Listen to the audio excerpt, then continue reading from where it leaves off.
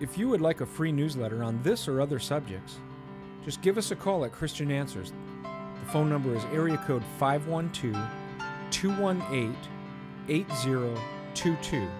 That's 512-218-8022. Or you could email us at cdebater@aol.com. That's cdebater@aol.com. Thank you.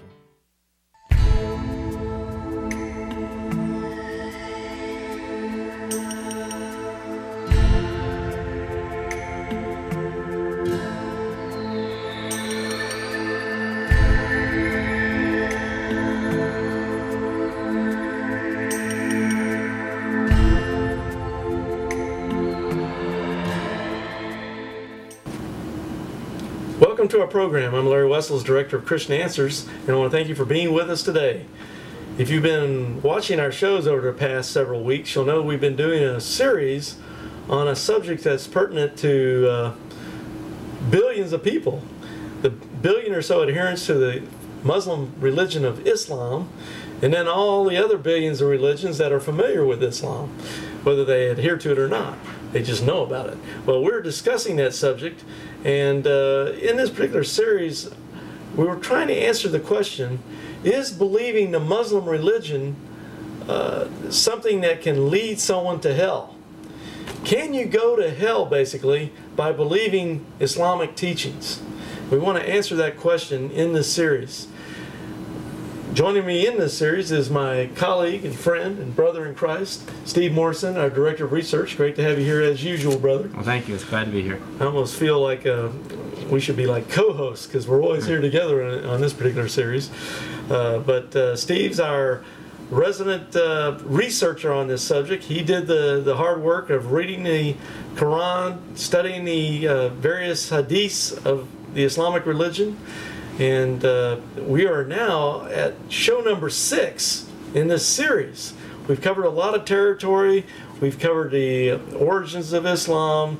We've asked about the Quran, where did it come from, so forth. Comparisons between Christianity and Islam. Various subjects, Jesus and Muhammad, things of that nature. But if you want to know more about that, ask the cable company to show you a rebroadcast of those previous shows, or you can contact our ministry with the phone numbers and addresses we'll be giving you, and ask for more information on how you can obtain those programs to get that detailed information. But in this particular episode, show number 6, we're going to discuss Islam. Is it a peaceful religion? Is it a religion of peace? We want to answer that question and then tie it in with the overall question for the series. Can believing the Muslim religion send someone to hell? Okay, Steve, we're come to this topic here where I think you saw a sign at a library or something that had to do with this. Go ahead and give us the story. There was a display in a public library, in a place where they might display new books or something, and it said Islam, religion of peace. And they had all of this stuff about Islam, and I thought, well, is that all true, or a little bit true, or is that just downright the opposite of the truth? And I thought, well, something like that, if they claim it's a religion of peace, when the truth is it is the most violent world religion today, you know, it seems like something like that would kind of demand an answer. Oh, very good. And so in this show today, we're going to answer that question about, is Islam the most violent religion? And of course, you were asserting that it is. But we're also knowing that Muslims are claiming it's a religion of truth, but we want to know where is a Muslim religion, Islam, a religion of peace in the world. Now, there's lots of Islamic countries spread throughout the globe, right? And I guess we're gonna start analyzing that. But first, for our viewers' sake, we want to get into a few, because we are coming from a Christian orientation here. But our show is basically for both Muslims and non-Christians, as well as Christians. But we want to look at a biblical perspective here as we go into this topic, and we're going to try to find out where is Islam a religion of peace as we look at the different countries around the world? Before we look at where in the world there might be peace in Islam, let's look at some things that the Old Testament says about peace. In Jeremiah 8:11 and part of 12, it says, "They dress the wound of my people as though it were not serious. Peace, peace, they say, when there is no peace. Are they ashamed of the loathsome conduct? No, they have no shame at all. They do not even know how to blush." And then it says, "So they'll fall among the fallen, and they'll be brought down when they are punished, says the Lord." So that's Jeremiah 8:11 and 12.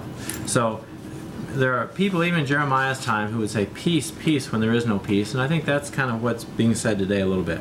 If you look in Revelation 17, verses 5 and 6, this time in the New King James Version, it says, "And on her forehead a name was written, Mystery, Babylon the Great, the mother of harlots and of abominations of the earth.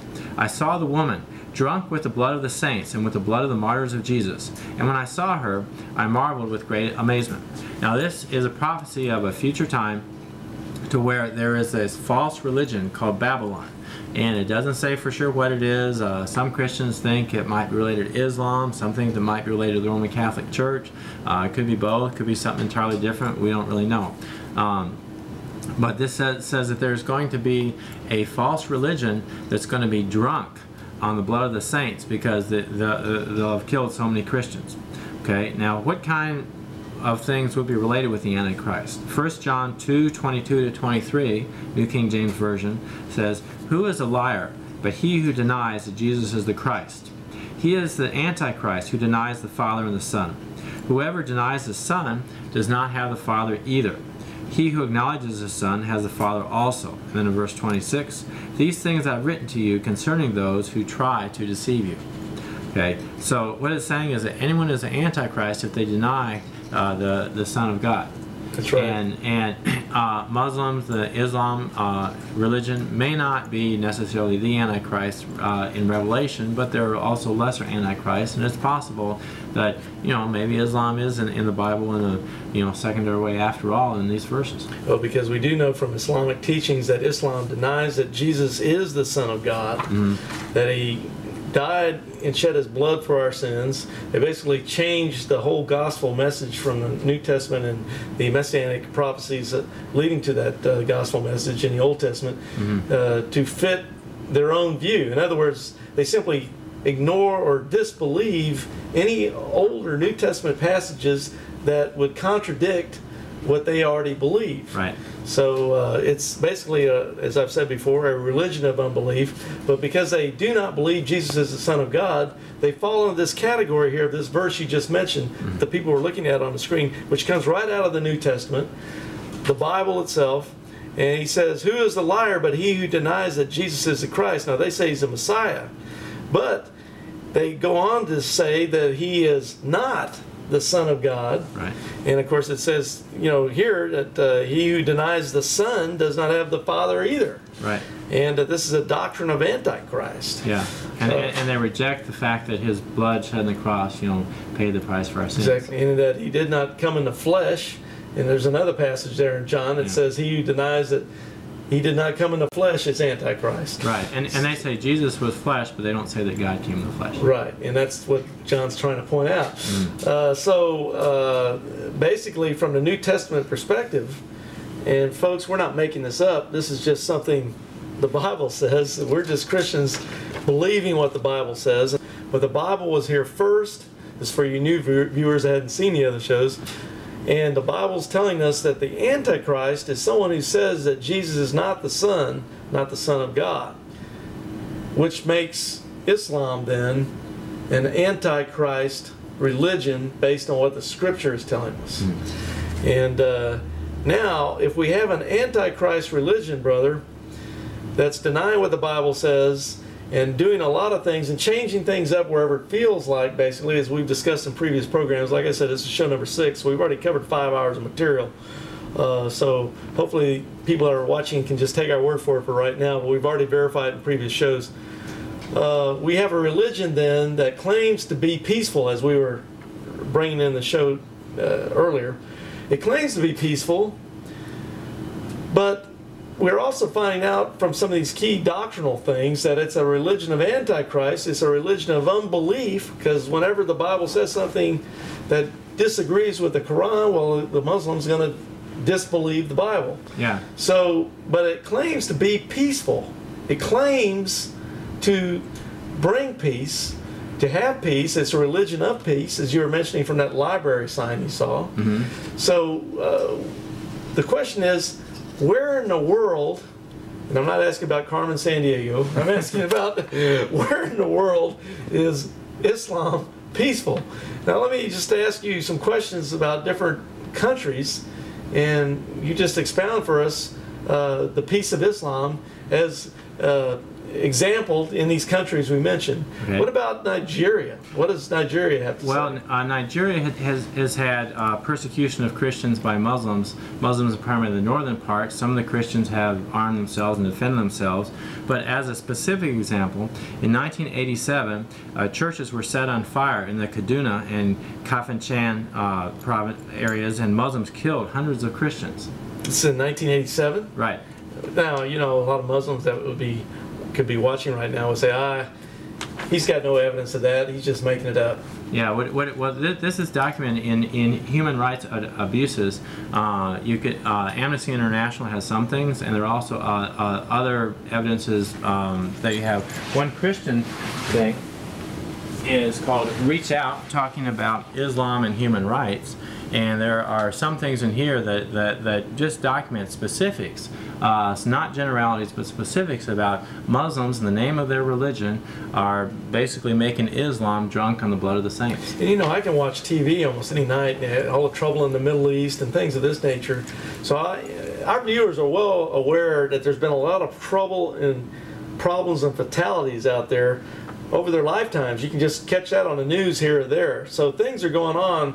And all I'm saying is you can disbelieve what Steve's showing you here with this document or others, but you know in the back of your mind things are happening out there.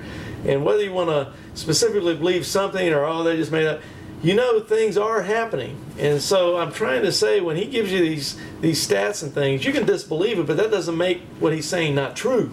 Mm-hmm. So you've got stats, evidences, things, and there's always going to be someone that's just going to turn a blind eye and not look at the evidence. Yeah. Much like a lot of Muslims do with the Bible. They just don't want to believe things that the Bible says, so they just turn a blind eye and ignore the evidence. So I understand there's going to be people like that, but we're saying the things you're saying are documented, can be believed, and I'm just saying, just from watching the news, you can tell things are happening out there where people are getting killed, and it's religion oriented. Okay, tell me about Algeria, brother. Well, in Algeria, just an example, I had a friend who was a Christian, and we were in Houston, and he was talking to some Algerian students, and he was saying that, well, why don't y'all become Christians, because I know someone else from Algeria who did. And the Algerian said, yeah, who? And my friend didn't know much about Islam, but he was smart enough not to say the name. But he asked them why they asked. And they said, well, in our country, we kill people who convert from Islam. So that was just in a personal conversation then. Right. Right here in your own experience.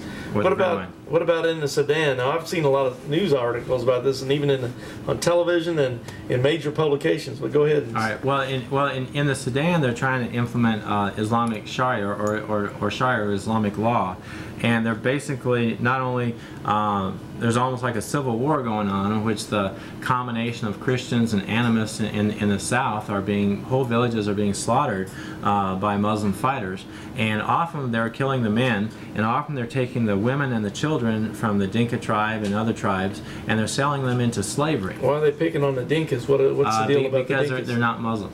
The Dinkas are not Muslim. What predominantly are they? Just animists? Primarily Christian, but you have a lot of animists in southern Sudan. Okay, also. So non-Muslims are being persecuted in the Sudan. Right, and you can even you can buy slaves, black slaves in the Sudan, and I understand even some of them are taken to Libya. And this is actually documented in the London Economist in the 1992 May 4th edition, special edition of Newsweek on slavery. That is Slavery Today. Also the Austin American Statesman. in 1996, in the Reader's Digest in 1996, they all talk about slavery is going on today, and it's only going on within Islam, and it's from Christians and other non-Muslims in the Sudan.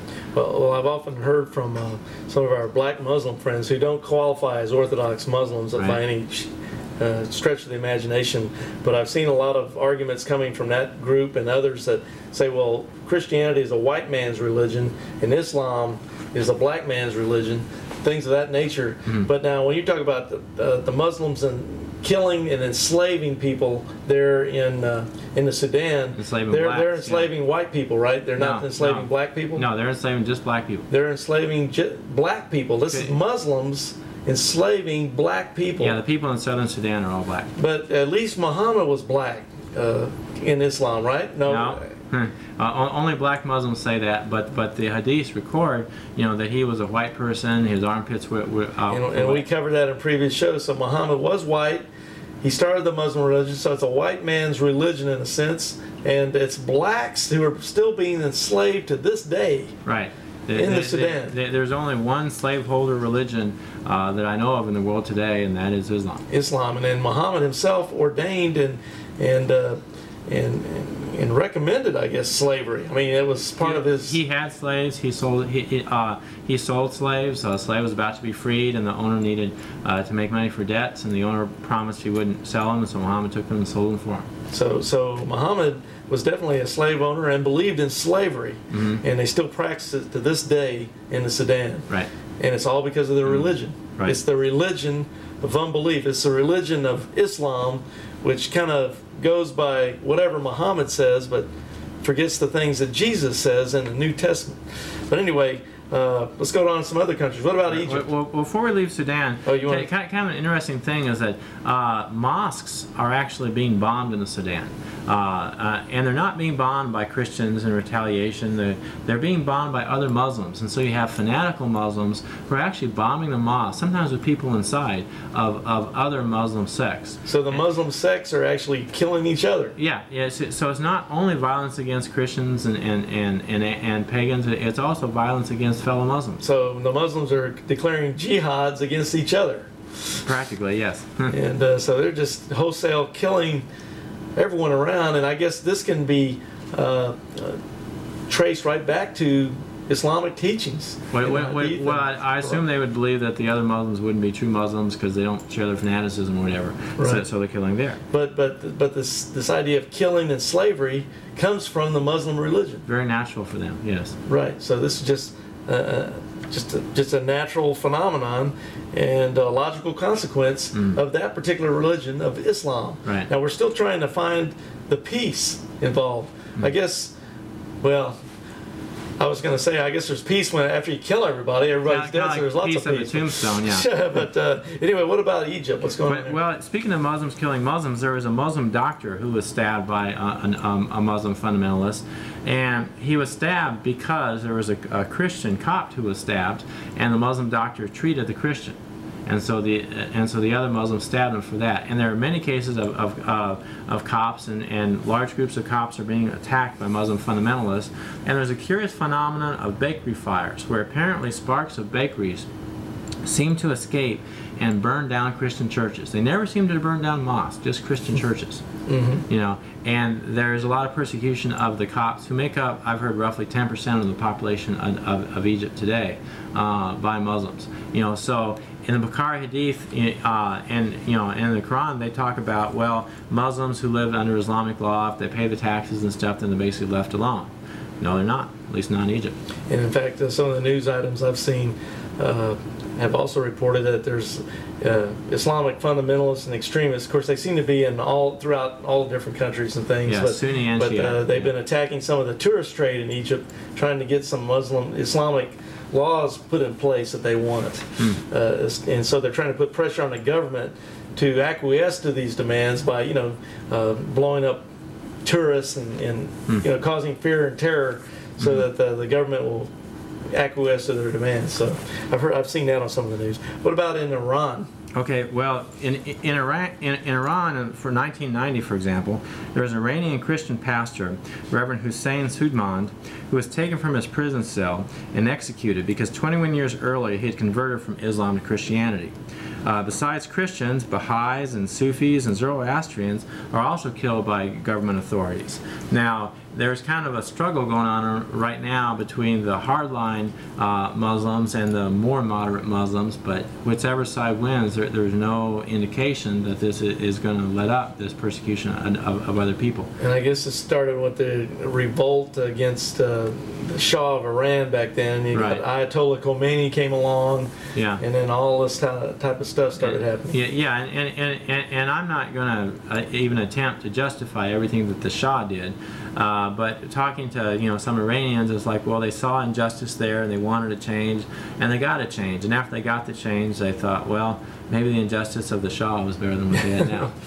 Yeah, and some of these details, but by the way, are coming from this issue. Reach out to the Muslim world. There are various articles, and I would highly recommend you getting it. You can get it from 1202 Folsom Street, Boulder, Colorado, 80302. But it's really an excellent thing talking about. If anyone failed to get that, they can contact our ministry at the end of the show or something and leave their name and phone number, or address actually, and then we'll mail you information and their address so you can contact them as well. Right. All right.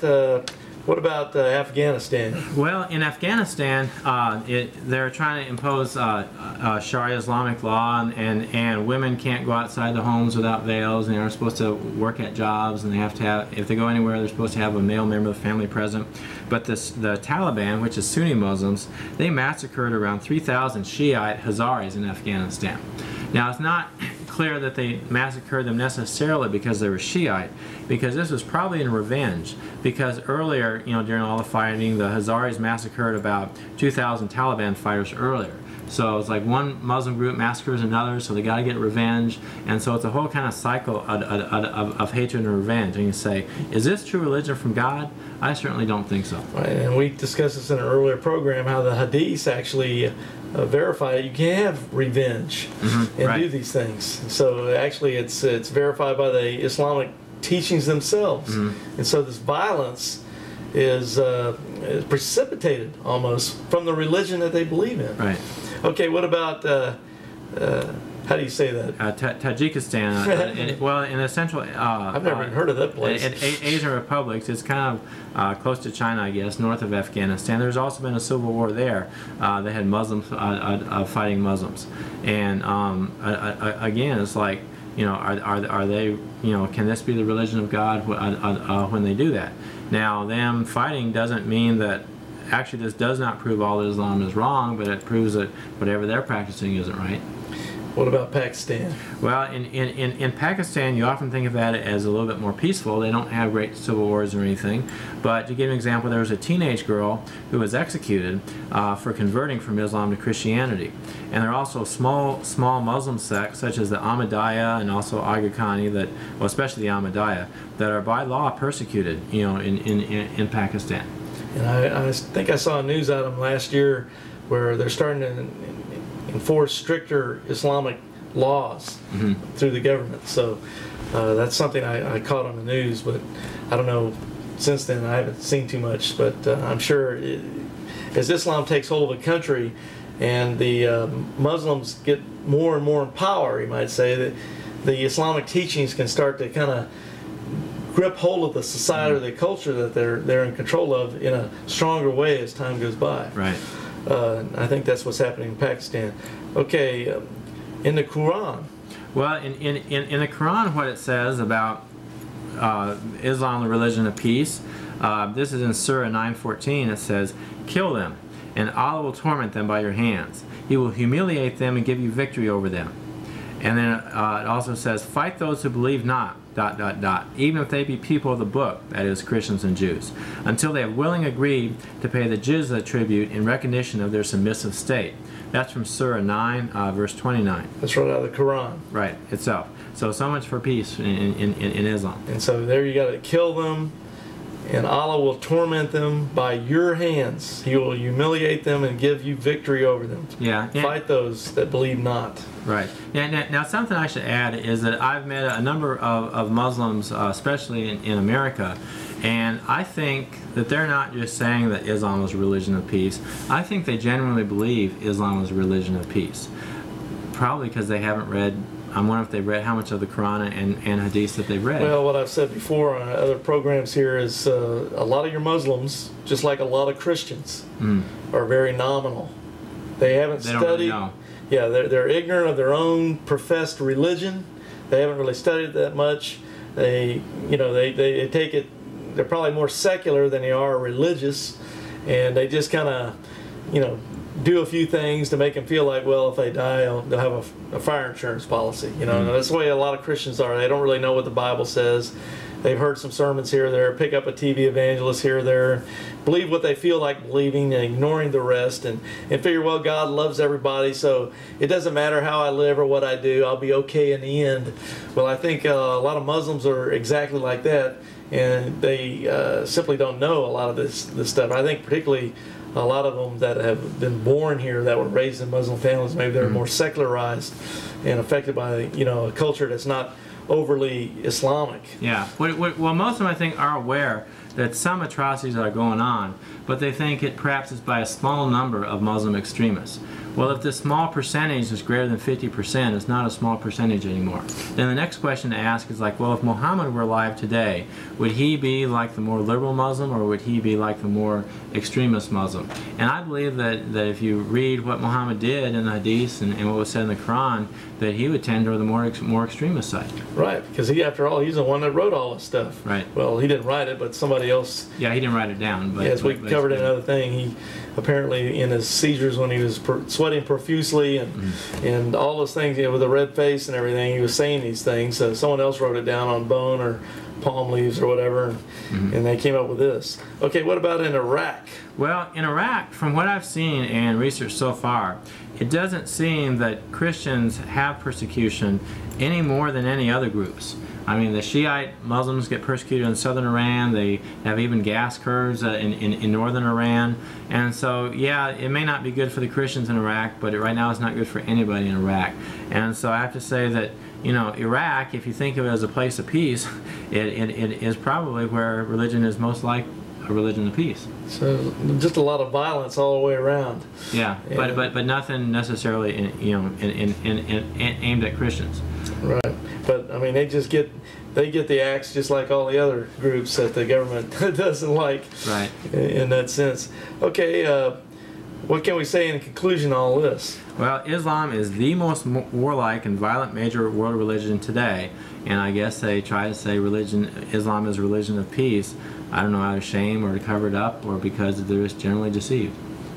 Well, we can tell from the writings of the Quran, the Hadith, military expeditions, warlike attitudes, jihads are everywhere to be found. Right. And so what we see in the world, when we look at all the violence and things in these Islamic countries, it only makes sense. Yeah, and that reminds me of is that, in prior generations, another group that said all they really wanted was peace were the communists.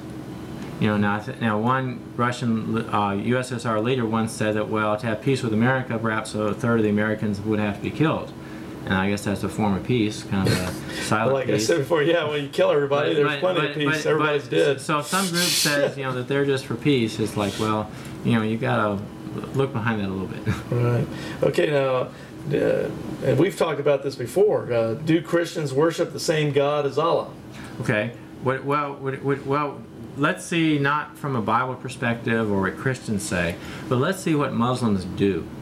Okay, in Egypt, Muslim extremists burned 3 churches in September of 1991. I mean, they burned probably lots and lots of churches, but here's a specific example.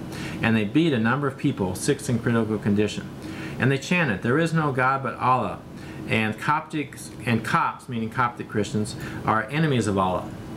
Okay? So if Muslims really believe that Christians worship the same God, and they burn the places to where God is worshipped, and they kill the people who are worshiping God, then why do they think that they're the same God? Now, I have to conclude that at least these Muslims didn't think that they were worshiping the same God, especially when they said the Copts were enemies of God. So Muslims, especially moderate Muslims, will say one thing to non-Muslims, and while they're trying to influence them, and then they will say another thing to non-Muslims when they're trying to kill them. I heard that. Now, you've got some information here on Iran. All right, well, Khomeini articulated his views before his death. He said, any man or woman who denies the existence of God or believes in his partners, thus as a Trinity, or else does not believe in his prophet Muhammad, is impure in the same way as our excrement, urine, dog, and wine. And Khomeini said other things too, but not all of them were so printable here, so we just went with this one. And this is from Sayings of the Ayatollah Khomeini, page 51. And this is again quoted from Reach Out to the Muslim World in April 1992, page 21. I remember seeing some documentation. This is back when Khomeini was still alive, and I was a student at the university in the 1970s. But I saw some documented evidence that he was also advocating, and of course he's a Shiite. Right. And so they're not like a Sunni, but anyway, he was also advocating sex with different animals and saying things like, well, it's better to have it with this animal than that animal. And that stuck with me. That stuck with me for all these years because it was documented in a national magazine, and we were looking at it and said, is this for real? This was sayings of, now we're not saying actual Muslims were saying, we're talking about Ayatollah Khomeini was teaching this. This was from his sayings and his teachings, and that just, of course, back then I didn't know anything about religion. I was just a secular guy going to college, But anyway, that freaked me out because they had it all documented, where he said, we were running around the dorms showing, look what Khomeini says, and it was pretty wild. So yeah, because I'm not aware of any other Shiites, saying that. So I mean, Khomeini. Yeah, now I'm not saying other Muslims or Shiites are saying this. I'm just saying this is something I saw as a student at the University of Texas in a national magazine back then that was simply documenting some of the things Khomeini himself had said. Okay. So, anyway, after what you just read here, I can believe you could say that too. So anyway, what about in Malaysia? Okay, well, in Malaysia, they do not have violent persecution of Christians. They, on one hand, sort of follow the Islamic law a little closer there. But on the other hand, the government did destroy a new Christian church. It's like, well, if you're not allowing the Christians to worship, that's persecution. Otherwise, they have a law saying you can't have any literature that says that the God of Christianity and the God of Islam are the same. So at least to Malaysian Muslims, and those are Sunni Muslims, you can't, they don't believe them as the same. I know they're Sunni because in Malaysia, I know they passed a law outlawing Shiite Islam.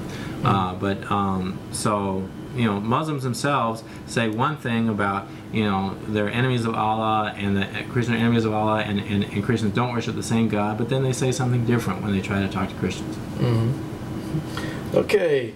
We've got a chart coming up here, brother. It says 3 clues to figure out if Muslims and Christians worship the same God. All right, well, to kind of recap the things we've gone through before, when Muslims kill Christians because of their worship and beliefs, that's a sign that maybe Muslims don't think that it's the same God.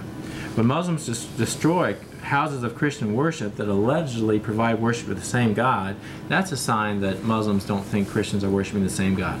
And then when Christians in Malaysia can only purchase Bibles through specialized Christian centers, and only Bibles that do not use the word Allah as the word for God, that's a sign that, at least in Malaysia, they see that they don't worship the same God. That's right.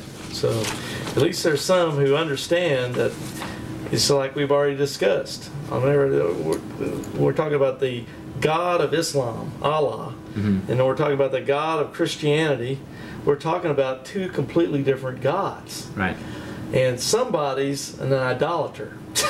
At least one has to be wrong. The real Orthodox Muslims already believe the Christians are idolaters because they know the Christians, the real ones, believe that Jesus is God Almighty in the flesh. Right. And of course they think that's idolatry. And of course the Christians realize that, well, since the Bible is true and Jesus is God Almighty, second person of the Trinity, the Father, Son, Holy Spirit, the one true God, that necessarily makes the God of Islam a false God. and a fake God, a God that doesn't really exist because he's not the same God as the true God. A God whose followers kill Christians. Exactly. Yeah. So, and even in Muslim countries, this is recognized, particularly in Malaysia, where they don't allow them to use the word Allah for the name of God in their Bibles. Okay, now let's go to people at home can see it on the charts. This is something the Muslims bring up all the time, and it's the Crusades. And as you have here, quote, Christian, unquote, jihads. Okay. So tell me a little bit about this, brother. Well, I hope Muslims have all heard this part before, but if they haven't, let me say it to them straight. Okay, the Crusades were a very evil thing that Christians did, or people claiming to be Christian. They learned that from the Muslims. The Muslims had their jihads, and so Christians basically had their own jihad called the Crusades. Okay, having Christian crusades, Jesus did not teach that. That is not in the Bible, but it was a predominantly evil thing that Christians did. Once through the Seljuks and everybody, they were denied access to Jerusalem, the Holy Land, they decided to take action.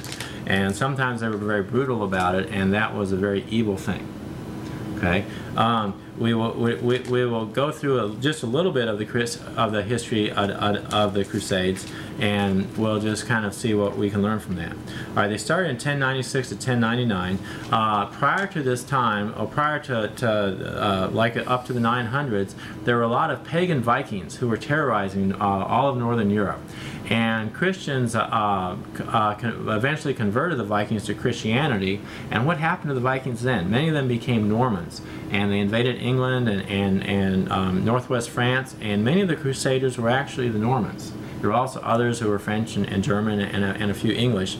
But so these are people who weren't Christians for very long, at least historically, and they went down and said, well, we're going to fight like we've always fought, sort of like, you know, doing things for God, taking the sword in your own hands, and Jesus did not talk about that.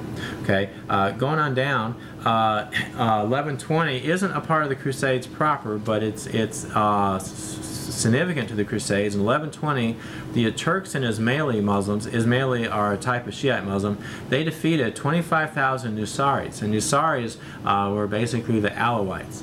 And if you ever wonder, how could the Christians control the Holy Land so long in the face of a hostile Muslim population? Well, the answer was the Muslim population wasn't necessarily hostile, because in Lebanon and in Syria, many of the Muslims were Nusaris or Alawites, and they were actually allied with the Crusaders, and they fought the other Muslims together. And so they're actually, you think of how bad the Crusaders were, and they were bad in a lot of areas, but they actually did have peaceful relations with these Muslims. Because the other Muslims were killing these Muslims. I got you. All right.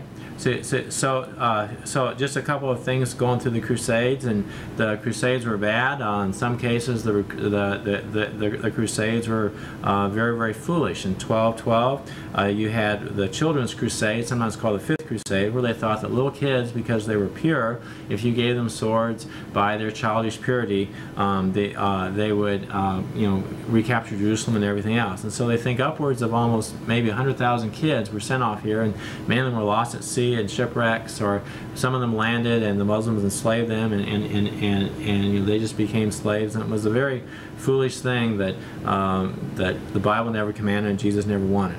Okay.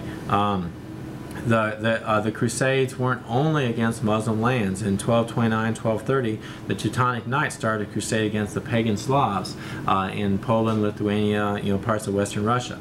Okay, and at Novgorod, the Russians defeated the Swedish invaders. So that the Russians were Christians and the Swedes were Christians, and they were still fighting. So they were fighting each other. So it's like you had too many Swedes and too many Russians, but they weren't really following Christ when they fought like that. And the Spanish recaptured Spain from the Moors. That was a bloody battle on both sides. And so there was a lot of heavy fighting between them. And I'm not here to defend that. I will talk about it, but I will tell you up front that is something that was shameful and was bad for people calling themselves Christians to do. Right. In fact, we got this next chart, which is unchristlike aspects of the Crusades. And as our viewers are looking at that, I just wanted to read 2 Corinthians chapter 10, verse 4 and 5. to back up what Steve's saying here about how these guys are not doing what the Bible says to do. Not at all. And in 2 Corinthians chapter 10, verses 4 and 5, it says, "For the weapons of our warfare are not carnal, but mighty through God to the pulling down of strongholds, casting down imaginations and every high thing that exalteth itself against the knowledge of God, and bringing into captivity every thought to the obedience of Christ."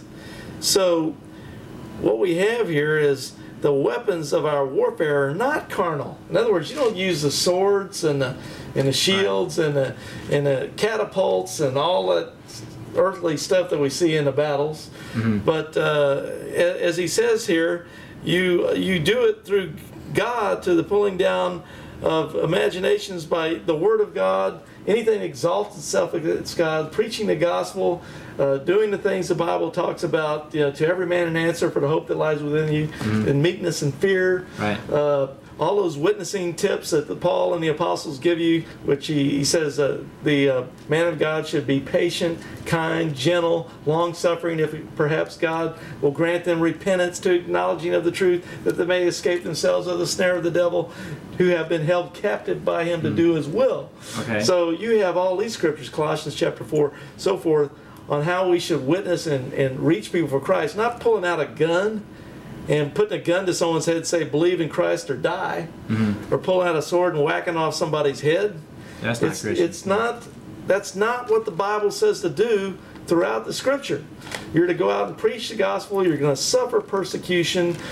Father will turn against son. Son will turn against father.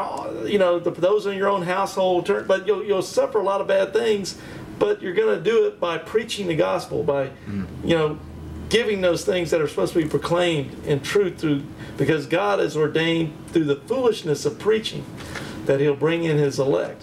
So it's not by guns, artillery, war, booby traps, or whatever else you want to use to kill someone.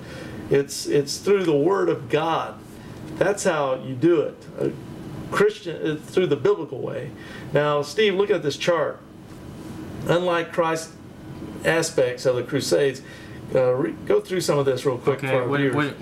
Well, some of the things, for example, the Crusaders sacked Constantinople, which was the Crusaders primarily, you might say, were Catholic, and the Constantinople was Greek Orthodox for unpaid debts.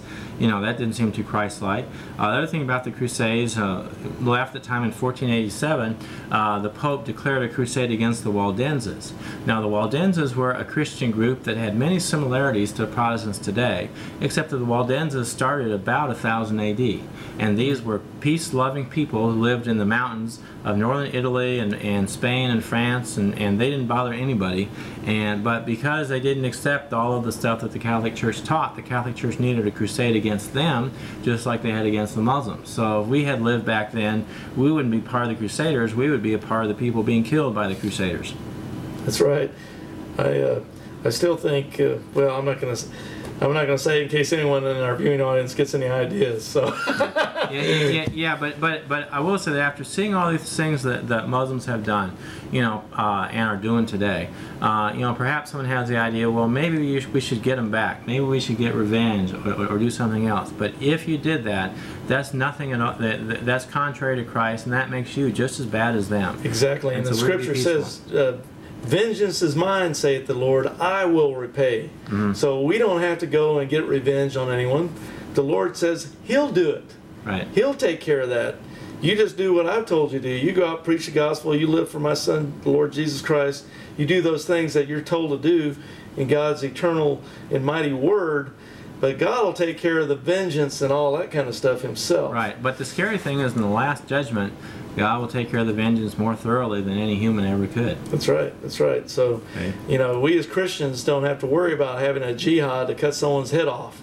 Because biblically, we're not supposed to be doing that anyway. We're supposed to be following Christ and doing all those things we mentioned before. Right. Now, we've got here jihads, as people see at home on the next screen graphic. Muslim crusades. All right, so these would be considered the flip side of the Christian crusades, and I would say these were just as evil.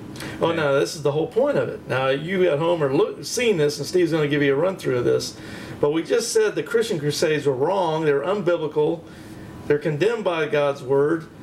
And equally, whatever the Muslims are doing is just as bad as you were saying. Right. And that's the big point. But go ahead.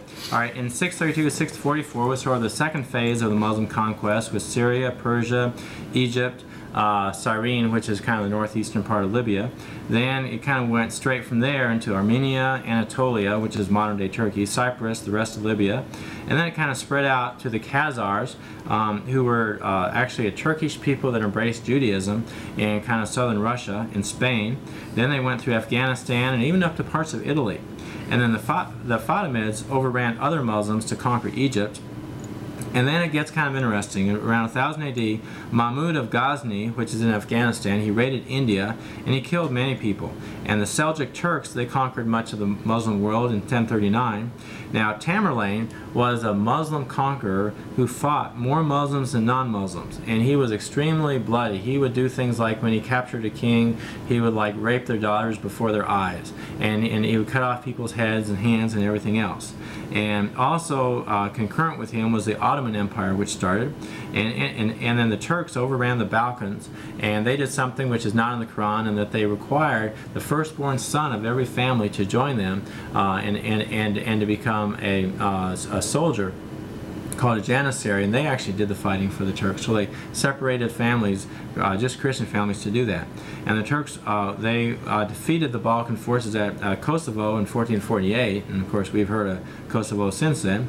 And then finally in 1453, an estimated 100,000 Turks finally conquered Constantinople, which Muslims had been trying to do for almost maybe 700-800 years, and they finally did. Okay, with that, let's go to distinctives. The Muslim Holy Wars. All right, well, way back in 732, Abd ar-Rahman sacked a monastery, and that was just an example. That was not uncommon to sack Christian churches and monasteries, steal or rob the stuff and kill the people. Muslims in Africa, they razed, that is, destroyed Ghana's capital, and Ghazni, the Muslim Mahmud of Ghazni, he sacked Somnath in India and killed 50,000 people, mainly Hindus there. And of course the Hindus, they had less protection than the Jews and Christians from Muslims, so he just killed them all. Saladin, he recaptured Cairo from the Fatimids, so Saladin was famous for fighting crusaders, but he fought the Fatimids also. And then Mahmud of Ghazni in 1175 fought again in India, and then they fought in central India. And in 1260, the Mamluks of Egypt, they persecuted the Nisaris, which is the Alawites, and the Mamluks in 1300s, they conquered the Christian Makkara kingdom, which is in the modern-day Sudan. Okay, so a lot of bloodshed and violence going on here. Seems like bloodshed and violence in the Mideast is just kind of the norm. See, now, let me point this out so viewers don't miss this. Now, we already stated when you got these crusades, and and then whenever I'm dealing with Muslims and we bring up some of these things about the jihads and how that's really unbiblical, it's not the Christian thing to do, then they go and they mention the crusades, and then the Muslims will mention the Old Testament, with Joshua destroying these cities and all this kinds of stuff, killing every last man, woman, and child. I've got a main point I want to bring, but I want you to address this real quick. How do you deal with the Muslim argument? Well, look at Joshua killing every last man, woman, and child in these cities by the command of God. How would you argue with that? All right. Well, first of all, a couple things you got to understand. Things were different under the Old Testament theocracy, under the direct rule of God, and in that time, God did command Joshua to do that. If you look at the Canaanite religion, it was especially horrible. It had infant sacrifice. We have archaeological evidence to prove that in addition to the Bible. They had ritual prostitution. Now, it wasn't just the prostitution is bad, but if you wanted to be a religious person, if you wanted to become closer to God, then the Canaanite religion said that you had to be with a prostitute and you had to kill your son or daughter. And that's especially horrible. And so that was so bad that God did command them at that time to wipe them out. Now, since that time, the New Testament is different. Christ never said to fight anybody. Now, all this can be seen in your chart, wars in the Old Testament. Right. And in fact, Christ said, you've heard it said, love your neighbors and hate your enemies. And Christ said, but I say to you, love your enemies and pray for those who persecute you. So, so we have a different and higher standard under Christ, and we have a higher standard today. Unfortunately, Muslims disagree with that. They want to go. They want to stay with the Old Testament and totally reject the places where Christ has superseded it. Okay, now with that, people can see that chart, but now I want to get back to the main point of what's so important about looking at these Muslim distinctives, the holy wars, jihads. We already said the Crusades were wrong. They shouldn't have done those things. And look, here the Muslims are doing it also. But now, can you see a major parallel here? The parallel I want to draw your attention to is the fact that the Christians are doing all these violent and terrible things in the Crusades and so forth, and they're called Christians, but they're not doing what God says. They are not doing what the Bible clearly commands to be done, and then the Christians get the bad rap for it because these people are going by the title Christians, but it's not what the Bible says to do. Right. Now you have the Muslims going around killing and raping or whatever it is that they're doing, conquering, and we see the parallel that that's not what the Bible says to do. That's not what but it is what the Quran says to do, right, and the Hadiths and things. What we're trying to tell you is, and the parallel we're trying to show is, here's these Crusaders doing things that are not Christian. They call themselves Christian, but they're doing something that's not Christian. And we already said that the Islamic religion is different than the Christian religion. They're two different gods, two different Jesuses, two different religions. But it's interesting, in the Christian concept, what these Crusaders are doing is not Christian, it's sinful, it's evil, it's wicked. But in Islam, those same things are okay. Right. And so the parallel I want to draw is, Islam actually is fulfilling what would be a pattern or a distinctive of a wicked and false religion. Mm-hmm. Because it would fall under that category by the Christian biblical standard. Right.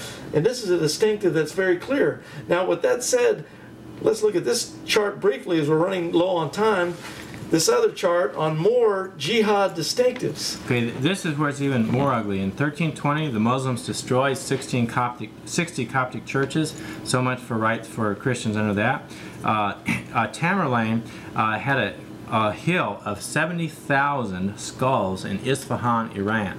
Now, the interesting thing about this is that these Iranians were Muslims, and because they rebelled, Tamerlane killed 70,000 Muslims.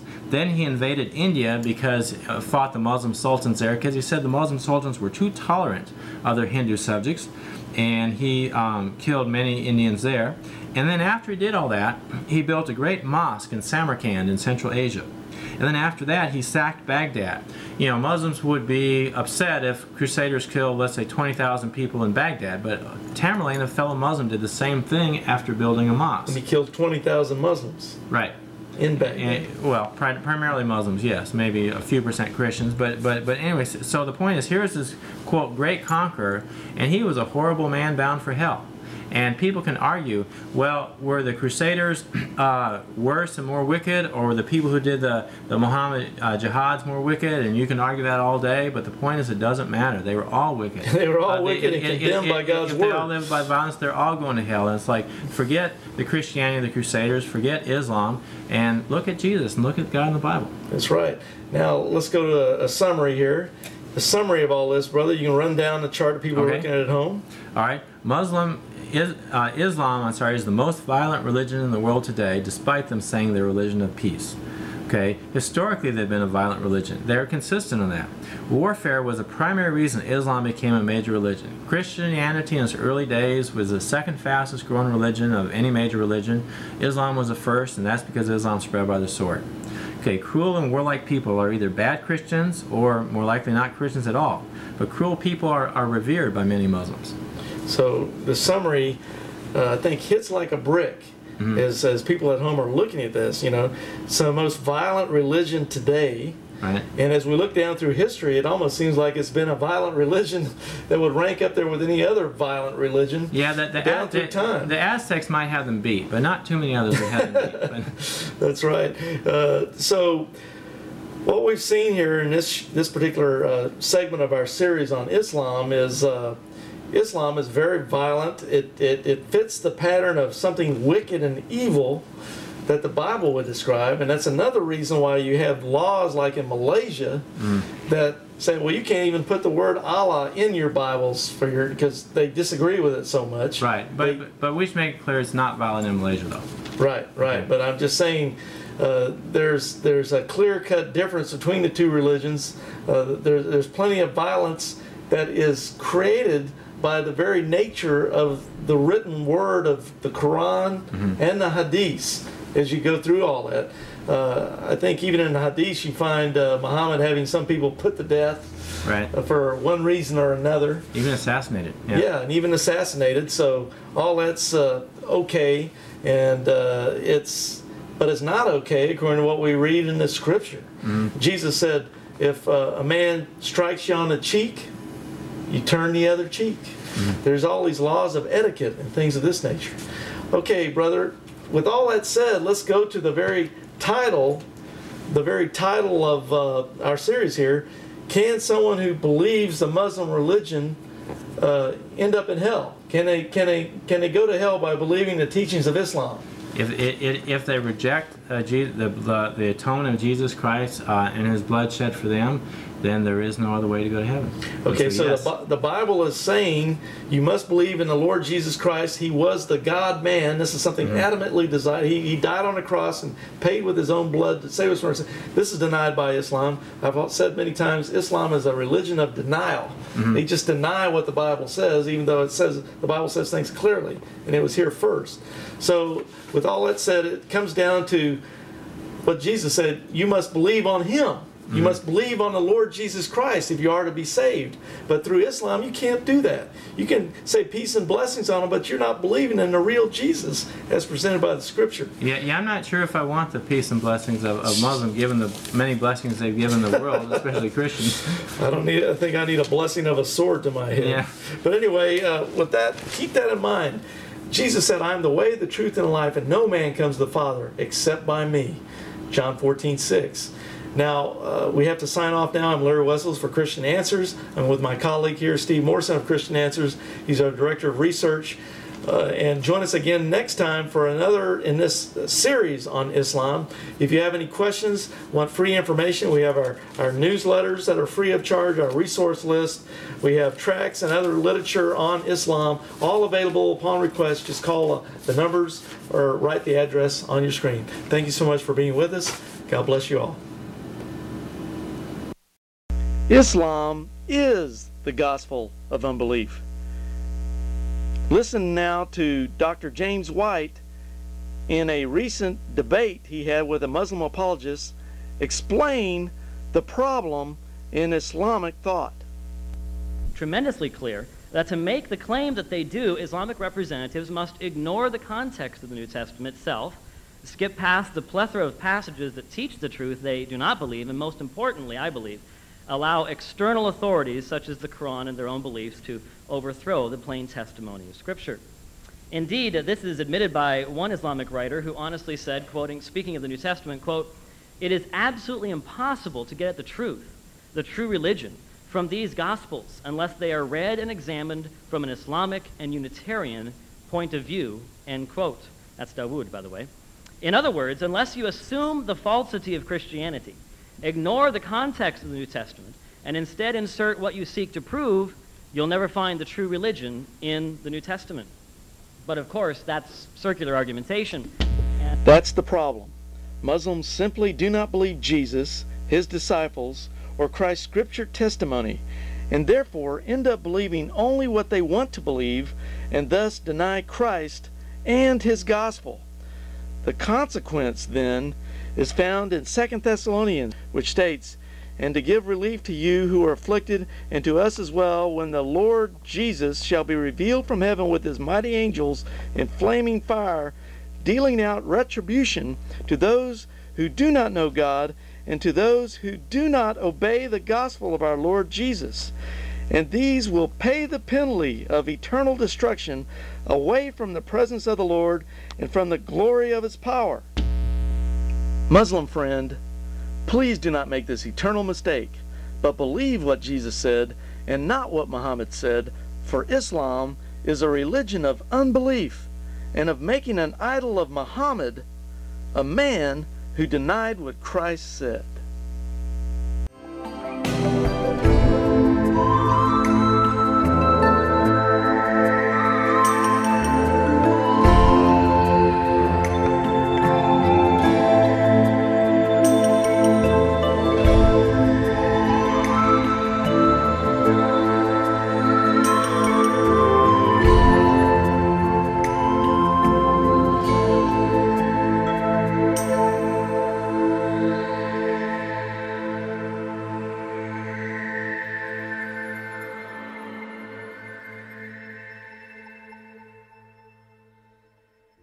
Check out our websites. BibleQuery.org. This site answers 7,700 Bible questions. HistoryCart.com. This site reveals early church history and doctrine, proving Roman Catholicism is not historically or doctrinally viable. MuslimHope.com. This site is a classic refutation of Islam, a counterfeit religion created by Muhammad. Free newsletters are also available.